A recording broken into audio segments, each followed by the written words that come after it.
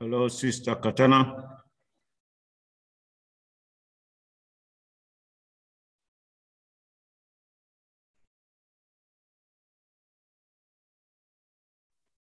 Good afternoon, Father. Yes, afternoon. Is it you and I? Yeah, this is supposed to be like a parish Bible study. Ah, okay. So I decided to extend it to any lover of the scripture. Okay. But unfortunately, for the past few weeks now, no one has actually come. So this Sunday, I decided that, okay, since they are not coming in person, let me extend it through online platform. And still, the people are not there. So what we're supposed to be looking at is the book of Acts of the Apostles. Okay. Yeah. So I will just do a little bit of introduction, and you and I could just spend like the next 30 minutes to look at the book. Okay, that's fine. Just look at chapter 1 for today. Then at least we would have done something. It's better than none. They say half bread is better than none. That's true. Yeah. So as we know, the book is commonly called the Acts of the Apostles, but it does not focus, it does not discuss all of the apostles per se. Yeah. The first part of it focus on Peter, and the second part of it mostly Paul. But the book generally describes the spread of Christianity from its origins with Jews in Jerusalem to eventually include all people, even in the capital city of the Roman Empire. The story is filled with drama. It's filled with miracles upon miracles, speeches at the beginning when we saw Peter giving a speech and over 3,000 persons were won into the faith. Yeah. And mostly the speeches were about the risen Christ. So the traditional name for this book, as I said, is called Acts of the Apostles. Yeah. But some authors, some scholars have said that a more accurate name could have been a few acts of a few of the apostles. Peter and Paul are particularly prominent character in the Acts of the Apostles. So the Acts of the Apostles or the Acts of the Risen Jesus might also be an appropriate name for this book, as some scholars would have said. Acts of the Risen Jesus could have also been another name for this book. But the author of the book of the Acts of the Apostles, that is Luke, the same person that wrote the Gospel of Luke, the physician Luke, tells us that his first book, that is the Gospel of Luke, was about all that Jesus began to do and to teach until the day he was taken up to heaven. We read that in Acts of the Apostles chapter 1, verses 1 to 2. So him himself has already, since the first book was focused on Jesus, the Gospel of Luke, I think it was more appropriate for him now to focus on how this Christianity began and that is the essence of the Acts of the Apostles. So Acts is the second volume of Luke's history. It's the second volume of his book, or what we call history writing project. It is about what Jesus did after his ascension into heaven. He directed and taught the apostles through the power of the Holy Spirit. We have been reading the Acts of the Apostles since we started the Easter season. Yeah.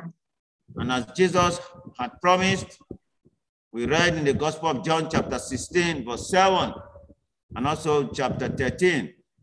verse 13. He sent the Spirit to guide the apostles after he returned to heaven. Ordinarily in the church, today is supposed to be the Ascension. of Ascension. But as we know, we have the option of moving it to Sunday in order to celebrate it with a wider community. Yeah. So I'm just trying to give a rundown overview of this book. Then you and I probably will move into the first chapter and see what the Lord is speaking to us. Okay. So since this book frequently reminds us that the actions of the apostles were inspired and guided by God's Spirit, Acts of the Holy Spirit has also been suggested as a possible name for this book, Acts of the Holy Spirit. All of these could, may not be out of place if the names were to be named that way. The first part of this book is about Peter, and going into the outline now, the structure of this book. The first part of this book is about Peter. And the second part is about Paul, the converted Christian. This twofold division is of the simplest ways to divide the book of Acts, but it focuses on two men, tends to cover up some important aspect of Luke's story. Peter's ministry and Paul's are not separate stories. They are related to each other and they overlap in several chapters in the center of Acts. Some Bible scholars have outlined the book geographically using a formula Jesus gave his disciples. You will be my witnesses in Jerusalem and in all Judea and Samaria and to the ends of the earth. We find out in Acts of the Apostles, chapter 1, verse 8. Although Luke begins the story in Jerusalem, he does not stick to a precise geographical sequence. Philip's work in Samaria, as we read in Acts of the Apostles, chapter 8, verses 5 to 25, and is described before Peter's work in Judea, Acts of the Apostles, chapter 9, verse 32 to 43. So there was no sequence. Luke probably was just putting on the story as much as he could have remembered. Later, the story moves back and forth.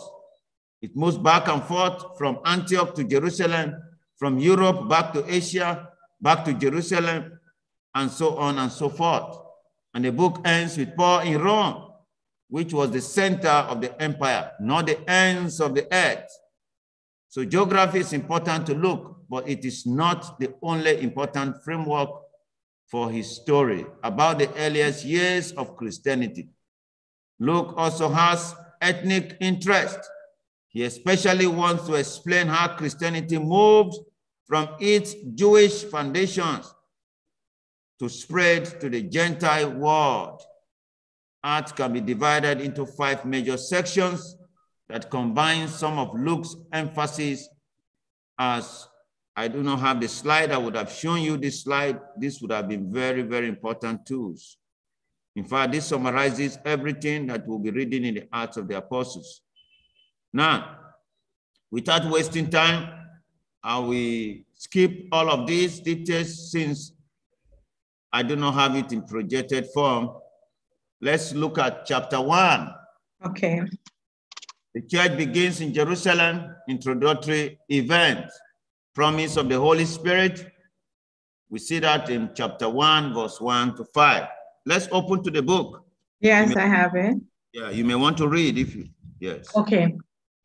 From verse 1 to 5? Yes, read verse 1 to 5. In the first part of my work, Theophilus, I wrote of all that Jesus did and taught from the beginning until the day when he ascended to heaven. But first, he had instructed through the Holy Spirit the apostles he had chosen. After his passion, he presented himself to them, giving many signs that he was alive. Over a period of 40 days, he appeared to them and taught them concerning the kingdom of God. Once, when he had been eating with them, he told them, "Do not leave Jerusalem, but wait for the fulfillment of the Father's promise, about which I have spoken to you. John baptized with water, but you will be baptized with the Holy Spirit within a few days." Good. So that actually is a promise of the Holy Spirit. Yes. Luke begins this part of his history by reminding readers of his previous book. That was what we saw in the first part of my work, reminding us. That is the Gospel of Luke. Right. And he also made emphasis to the situation he had described at the end of that book. That is at the end of the Gospel of Luke. And Jesus suffered and died and was raised from the dead. How he appeared to his disciples and gave them a dramatic new understanding of the scriptures. And that is found in the last chapter of the Gospel of Luke, chapter 24, verses 25 to 27, and verse 45. And Luke also made reference to the Old Testament. The Old Testament had not only predicted the Messiah and his suffering, but it also predicted that repentance for the forgiveness of sins will be preached in his name to all nations.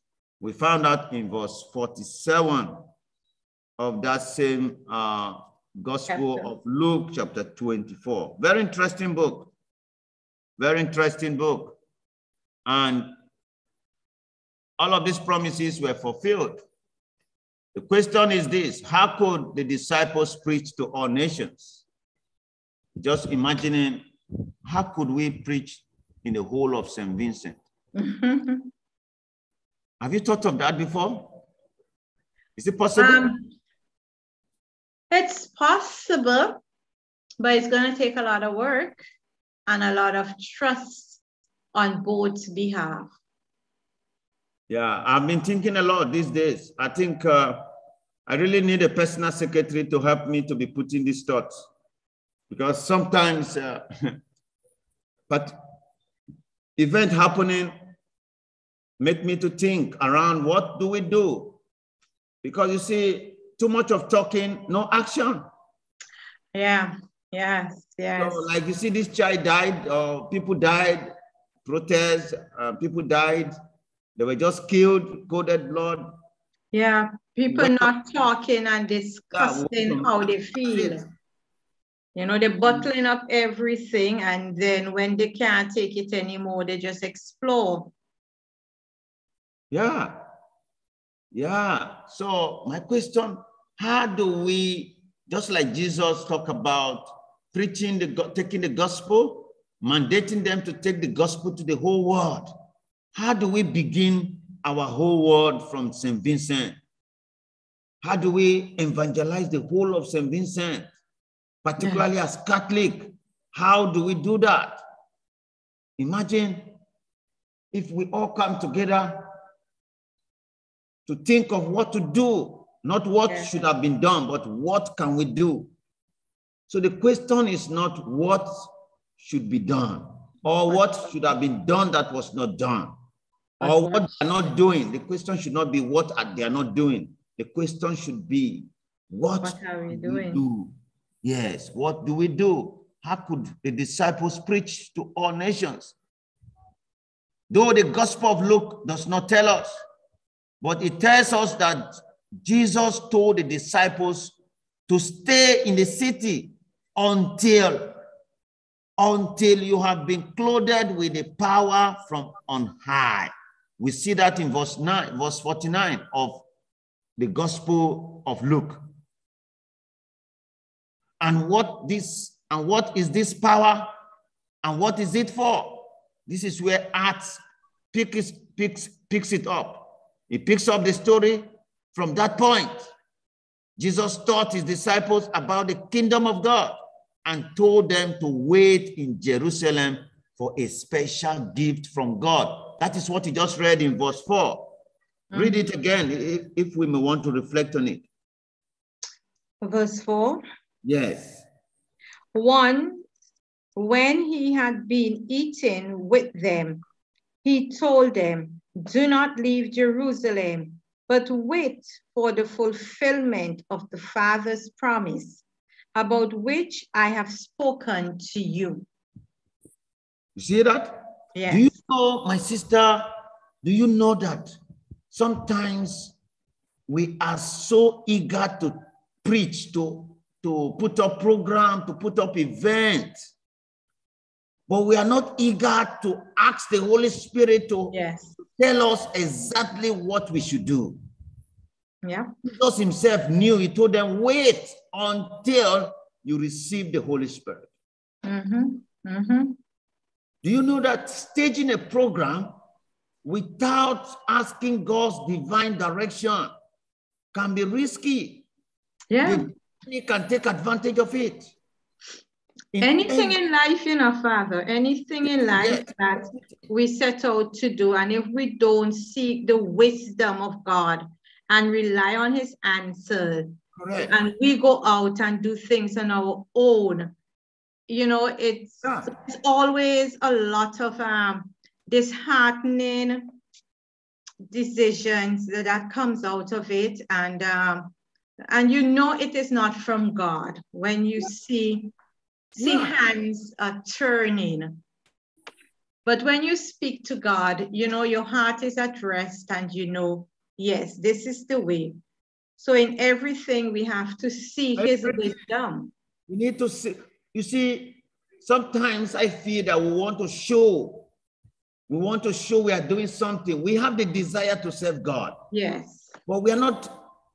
What is the purpose of staging a program that my battery, let me just put my charger. What is the purpose of staging a program and you are not asking the Holy Spirit, first of all, to guide you before staging it? What is the purpose of we meeting on Sunday for masses when within the week we have not a lot of time ourselves done to ask the Holy Spirit to tell them what they should be reflecting on this weekend? Everyone is coming to church. That is why people get disappointed when the homily is not good. They say, oh, the homily is not good. The homily will not be good when we are not prepared. And if we don't come with anything. Yeah. When the people of God do not prepare, they not even know when the homily is good or not, because being emotional, sometimes we can be emotional in preaching, but we may not be giving the message. Yeah. The message may not be preached, but because we are so emotional, or we may be so eloquent in our speech, a person will say, oh, this homily was good. I remember one time, I think sometime last year or so, I did a preaching somewhere and someone met me and said, oh, it was a lovely preaching. I love it. Good. And as my nature, I kindly asked this person, please. What is good? What exactly did I talk about? It was during online worship, online mass. And you know what the person told me? Oh, actually, I had to go back to watch that video again. I was cooking when I was listening to it. I didn't really pay attention. But that person obviously will say she attended mass. Yes. But why that person desire to listen to the word of God, why that person desire to serve God, the person is not doing it in the right way because he has not heard from the Holy Spirit. If you have heard from the Holy Spirit will tell you what to do. Yeah.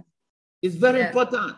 So people come to Sunday Mass without preparing for Sunday Mass. So when they come to church, they can easily be bored. Because when you have read the three powerful readings, you must have a message. It's just like a student preparing for class. Yeah. When you prepare for class as a student, you have questions to ask the teacher. Yeah. And even if the teacher did not teach the way you wanted, you will not be going home empty. In fact, when you have prepared, it helps you to understand the lesson. It helps you to ask questions. Yeah. So a lot of Catholics need to go back to the drawing board and remember what Jesus said. Remain in Jerusalem until you receive this special gift from God. And now let's look at what verse 5 says. In a few days, you will be baptized with the Holy Spirit. Verse 5. Yes. Read it again. Just read that verse 5. Few days, John. John baptized with water, but you will be baptized with the Holy Spirit within a few days. Within a few days. Jesus assuring, this was the assurance. He picked it up from where he ended the message in the Gospel of Luke. Remember when Jesus was ascending into heaven, he told them, remain in Jerusalem. And in few days, you will receive the power of the Holy Spirit. Yeah. And that few days only lasted for 9 days. Between Ascension and Pentecost, it's 9 days. And that is why we as Catholics, you will know we are blessed. We are blessed in the sense that we have this novena, and that was the origin of novena. So let's look at Jesus ascends to heaven. Acts of the Apostles is recorded, chapter 1, verse 6 to 11. Let's look at 6 to 11. 6 to 11. Yes. Okay. When they had come together, they asked him, is it now that you will restore the kingdom of Israel? And he answered, it is not for you to know the time and the steps that the Father has fixed by his own authority. But you will receive power when the Holy Spirit comes upon you, and you will be my witnesses in Jerusalem, throughout Judea and Samaria, even to the ends of the earth. Up to where are we going? Yes, 11. Okay. After Jesus said this, he was taken up before their eyes, and a cloud held him from their sight. While they were still looking up to heaven, where he went, suddenly 2 men dressed in white stood beside them and said, men of Galilee, why do you stand here looking up at the sky? This Jesus, who has been taken from you into heaven, will return in the same way as you have seen him go there. See, the disciples had much to learn. Yes. They have a lot to learn. And although Jesus taught them about God's kingdom, their final question to Jesus, this was one of their final questions to Jesus. The final question to Jesus was about the kingdom. But they asked from a Jewish perspective, leaving the Gentiles out of the picture, as we see in verse 6. When they had come together, they asked him, is it now that you will restore the kingdom of Israel? They didn't ask about the Gentiles. They were asking about, they were so smart. Yes. The disciples' choice of words indicates that they had forgotten about preaching forgiveness to all nations. Instead, they wanted the Messiah to bring glory and power to the Jewish people living in the land of Israel. This had been the Jewish hope for centuries, but the Jewish nation was not yet ready for the leader God had chosen. They rejected him and killed him. And as Acts shows, most Jews continue to reject him even after his resurrection. Many Jewish people do not believe in God. They do not believe in Jesus Christ up to date. They do not believe in Jesus Christ up to date. So a national kingdom was not the kind of kingdom that Jesus wanted his disciples to preach about. So Jesus did not answer their question. If you notice, he did not answer the question. Instead, Jesus reminded them of the promise and the prophecy as we read in verse 8. Read verse 8 again. Okay, let me just get back there. verse 8. But you will receive power when the Holy Spirit comes upon you. Correct. And you will be my witnesses in Jerusalem, throughout Judea and Samaria, correct, even to the ends of the earth. Correct. So it's everywhere, not just everywhere. One spot. Correct. Yeah. He told them, wait. Yes. Don't be in a hurry. Don't be in a hurry. Sometimes when we get a message, yes, we are too in a hurry to deliver. Yes. Wait. Sometimes when I have the message from God, I have to be sure that this is what the Lord is saying. Yeah, we have to discern, wait and discern. And that is why the Catholic Church do not just ordain its priest. Like we in Nigeria, you have to spend at least 10 years. At least 10 years. Discerning, studying, praying, doing all kinds of apostolic work and all of that. So listening. We have to listen. Yeah. He stated it clearly. The power from God is the Holy Spirit. Amen. And the disciples who were witnesses of Jesus's ministry were to carry the message throughout the world. Amen. So Jesus had given them a mission, just as he had done twice before them. We found that in Luke chapter 9, verse 1, and also chapter 10, verse 1. They were to be a witness for Jesus, not for any other person, but for Jesus. To preach about him, his resurrection, and the fact that repentance and forgiveness can be obtained through him. But the gospel could not go to all the world while Jesus was physically on earth. I reflected the other day at Mass. Why Jesus had to go. The work of Jesus was completed and was not completed. The work was done but not done. The work was done in the sense that he has accomplished all that he wanted to accomplish. That was to redeem us through suffering, through death. The work was not done because if Jesus was physically present, his work of evangelization, of reaching the whole world would be limited. Even if Jesus were to bilocate, he could only bilocate to limited places at a certain time. So for him to be able to go to the whole world, there was need for him to go and send. He said, the Holy Spirit my Father will send, will be sent in my name. He will be sent in my name. That is why today, anywhere we are, we can invoke the power of the Holy Spirit. Anywhere we are, we can call upon Jesus. We can call upon God because God is spirit, is everywhere. Yes. Everywhere.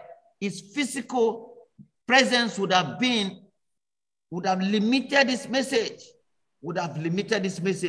So Jesus did not want to limit this message because as long as he remained, he would be the primary preacher. The apostles will not dominate him. He has to leave for him to empower them to take the message out. He would be a geographical focus. People will focus on him. Jesus wanted to delegate more responsibility to the disciples. Another reason why he had to leave. He wanted to enable them to be the teachers.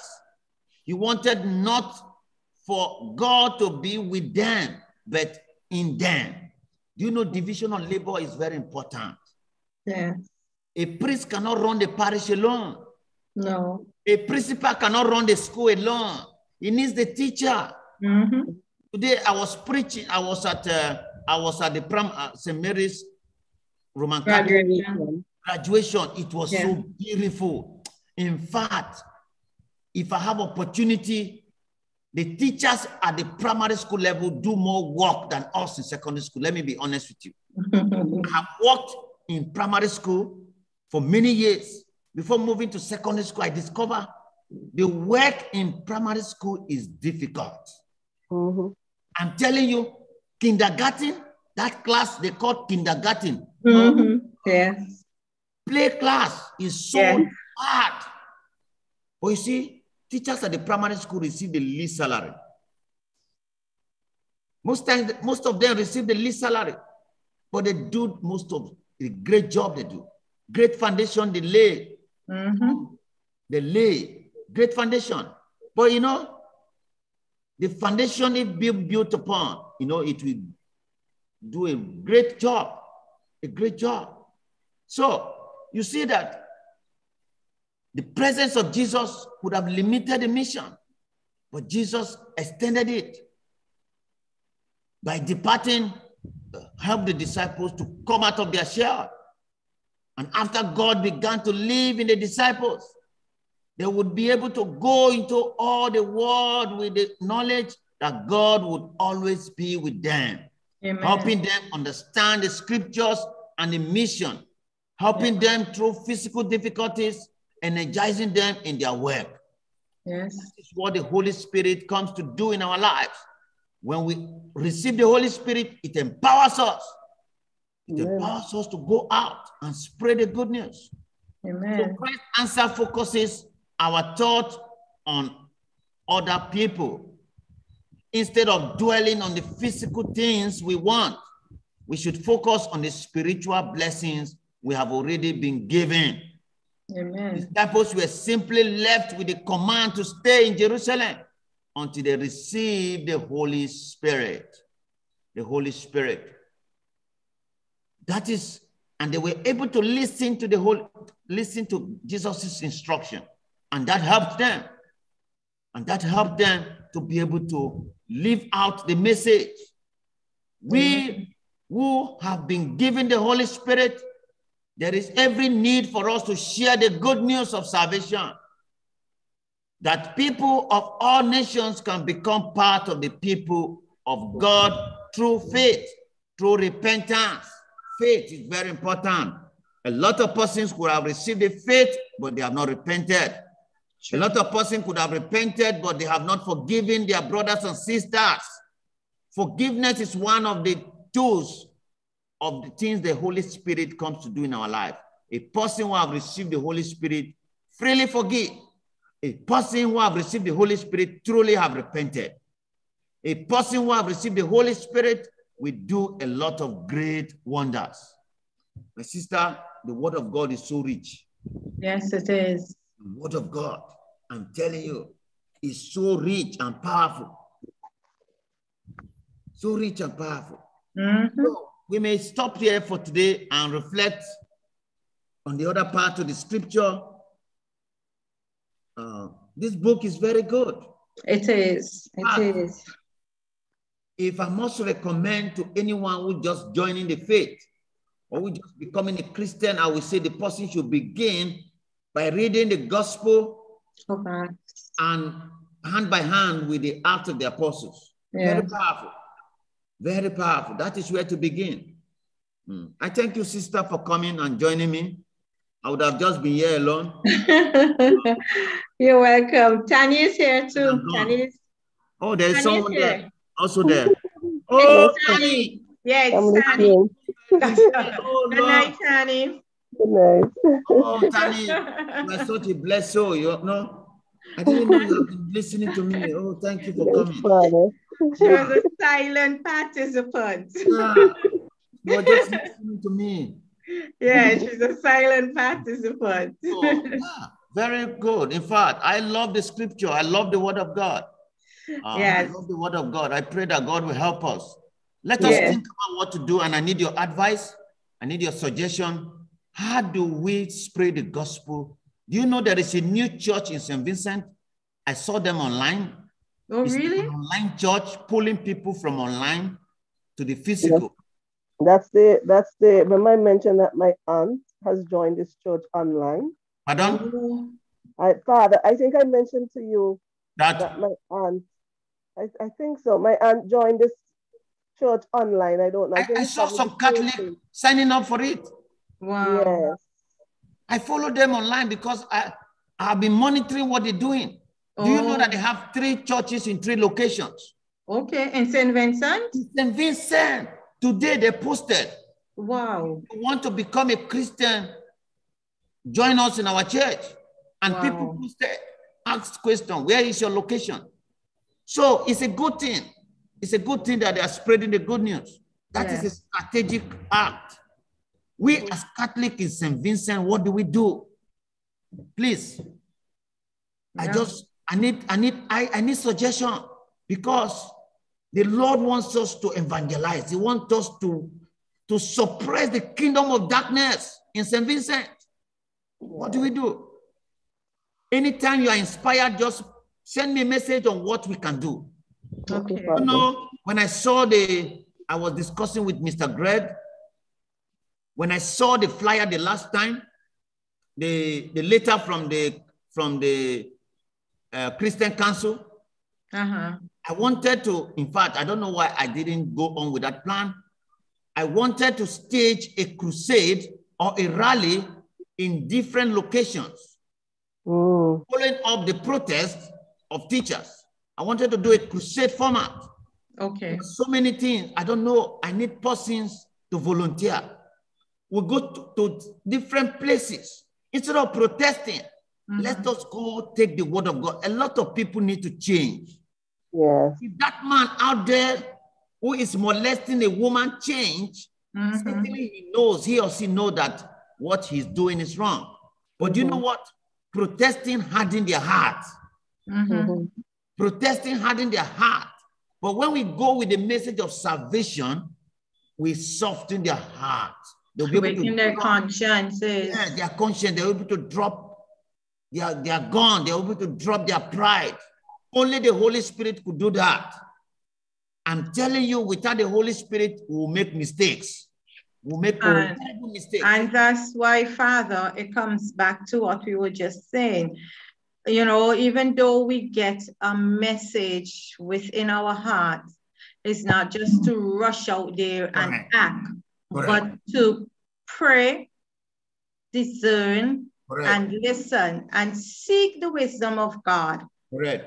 And once you do that, and everything is settled in your heart, you must know when it's the Holy Spirit that's leading you, because you have already invited the Holy Spirit, and seek the wisdom from him. You know, it's not everything that we get in our spirit, we just go and babble and just, you know, we need to discern it first, sit with it, and then the Lord will lead us where we need to be and give us the words. I've been praying about it since I saw that protest. I was reflecting. I said, God, I noted it down, and I got some idea from Mr. Greg and some other persons, places where we could stage either for 3 days or 3 nights or for 9 nights, just evangelize. And I've been praying about it. So I want to ask you all to join me to pray. And let me know in due time what the Spirit is telling you to do, because we can't just remain quiet. No. And continue to pray in the church. No, that's not enough. We need to go out there and help souls, help people to find their faith. So thank you all for coming, and I pray that the good Lord will continue to bless each one of you. Yes, Father. Thank you. Same to you. Father. Thank you. Let us pray before we go. Let us pray. Okay, Father. The Lord be with you. And with your spirit. Heavenly Father, Lord, I want to thank you for this opportunity to share your word. Yes, Lord. I want to thank you for this opportunity to reflect on your word. Yes, this is your word, it's not ours. We ask you to help us to continue to discern your will in our lives. In a special way, I want to ask you to bless our sisters, Katana and Tani. Yes, these faithful daughters of yours who have always been committed. Lord, I ask you to bless them for this time they have come to spend in dwelling, in sharing this word of God. May God help you. May God strengthen you. May God guide you. May God be your light, be your guide at all times. I pray for all our brothers and sisters out there, those who would have loved to be here, but they couldn't make it, that God will strengthen them, God will bless them. In a special way, I want to pray for our Catholic Church in this diocese. I want to pray for our bishop. I want to pray for all our priests. I want to pray for all our members, that each one of us will become agent of change and agent of evangelization. Thank you, Heavenly Father, Lord. Thank you, Lord. Thank you, King of Kings. Thank you for everything you've been doing in our lives. And may the blessings of God the Father, God the Son, and God the Holy Spirit come down upon each one of you, now and always, through Christ our Lord. Amen. Amen. Thank you so much. Thank you so much. You're welcome, Father. All the glory belongs to God. Yeah. Good night.